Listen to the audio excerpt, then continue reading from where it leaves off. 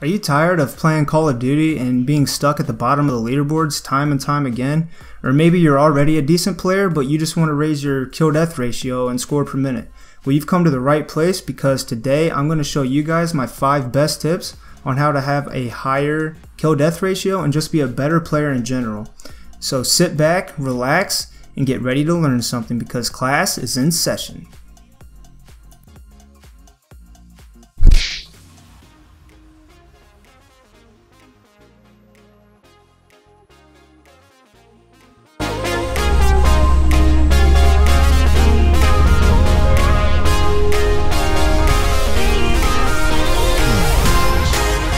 Hey, how's it going everyone? My name is Originate, and today I'm sharing with you 5 tips on how to have a higher kill-death ratio and just a better Call of Duty player in general.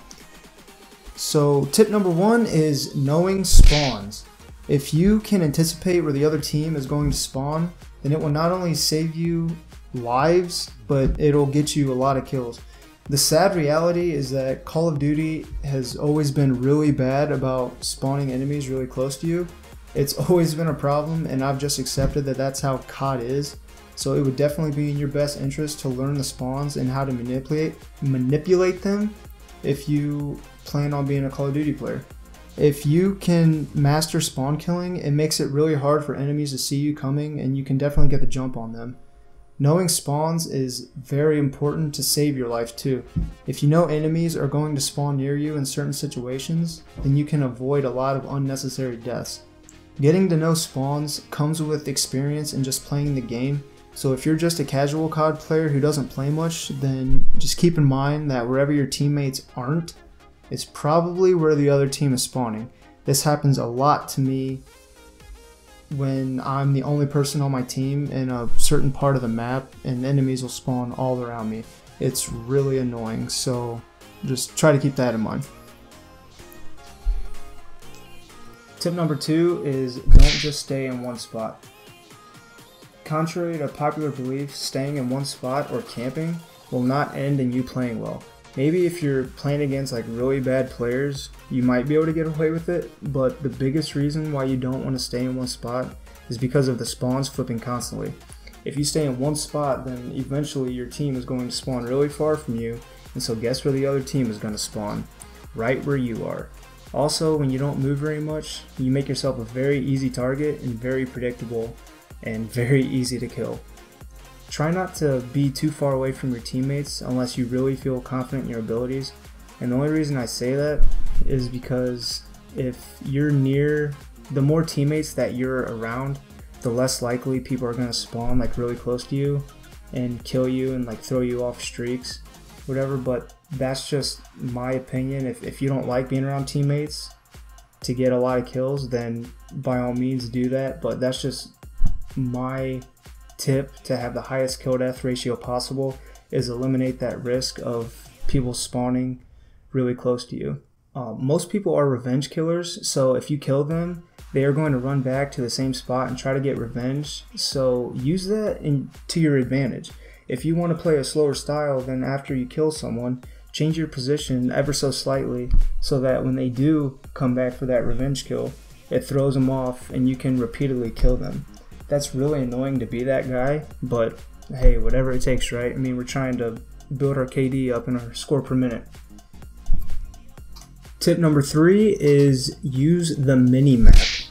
The minimap is seriously your best friend in Call of Duty, guys. The only reason I put my face cam in this gameplay is so you can see my eyes. If you notice throughout the whole gameplay, I'm looking back and forth from my screen to the minimap. I probably look at the minimap more often than I do anything else, honestly. The minimap tells you so many things. It tells where the enemies are when there's a UAV, it tells when an enemy shoots, when an enemy jumps, it tells us where our teammates are, which is really helpful because, like I said before, if there's no teammates around, be careful because enemies will probably spawn close to you. Also, the minimap is so helpful because if you see a teammate die on the minimap, that gives you an idea of where an enemy could be if they're using Ghost or Suppressor and they don't show up on the minimap. One more thing that goes right along with the minimap is the kill feed. Most people don't use it, but you definitely should. You can tell when enemies are going to spawn just by watching the kill feed. For example, if you're all by yourself on the map and you see on the kill feed that 4 enemies just died, I can almost guarantee that enemies are going to spawn somewhere very close to you. I know I sound like I'm beating a dead horse with the whole spawn thing, guys, but in my opinion, that might be the single most important thing in being a good Call of Duty player and having a good kill-death ratio. Because you may not have the best gun skill or reflexes, but if you're smart and you know the spawns and you play smart, then you can beat skill any day. Like, I see players that are really good, like they're skilled, but they just play like idiots and they just run all over the place and they die a bunch and they go negative. Don't let that be you. Like, it's not fun. Just the gun skill and the reflexes, that'll come with time, and once you can combine playing smart with the gun skill and the reflexes, then the sky's the limit and you're gonna see your game drastically improve. But what's more important than the skill is playing smart, guys, and that's why I keep harping on the spawns, because like I said, I think that's the most important thing when it comes to being a good player. Tip number 4 is patience. Just be patient. I often find myself playing way too fast because I want all the kills for myself, but what ends up happening is I start to die a lot because I'll be running around like an idiot and I'll get killed by a camper or someone that just has faster reflexes than me. There's a fine line between camping and playing smart and waiting for the right moments to be aggressive, and you gotta know when to play a little more conservative. Just be patient and focus on getting your kill streaks. People think that in order to have a high score per minute, you have to constantly rush all the time, but that's not true at all. You can slow the pace down quite a bit and still have a high score. Take time and think. Play according to what your enemies are doing. If they're camping, then you can be a little more aggressive. If they're playing really fast, then play accordingly. Being a good player is all about adjusting your play style based on your enemies and teammates. The 5th and final tip is keep raging to a minimum. I am very guilty of this. Just ask any of my friends or my fiance, who I constantly drive nuts when I'm yelling at my monitor.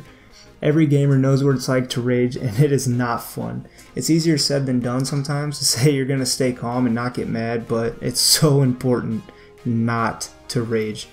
It's a fact that you will never play better from a result of raging. If you're like me, if you start to get mad and rage, you only play worse. We all know what it's like to have that one player who gets under your skin on the other team and is preventing us from having fun. Remember that the whole reason you're playing in the first place is to have fun. So if you start to get too mad, then just take a break and cool off. I've proven with myself time and time again that when I'm calm, I play like 1,000 times better.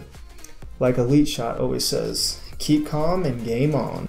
Well guys, hopefully you learned something today. If you apply these 5 tips to your game, then I promise you'll become a better player. Like anything though, it won't just happen overnight. It's going to take practice and just repetition. But this is a new series that I'm starting where I'm going to show my tips and tricks and things I like to do in Call of Duty to be successful. Tell me what you guys think in the comments section. Would you be interested in seeing more tip videos like this one? Or do you guys like just when I do live commentaries? As always guys, I ask that if you enjoyed the video, please hit the like button and share my video with friends who maybe could benefit from watching the video. Thank you so much for watching, and I'll see you guys next time. Peace!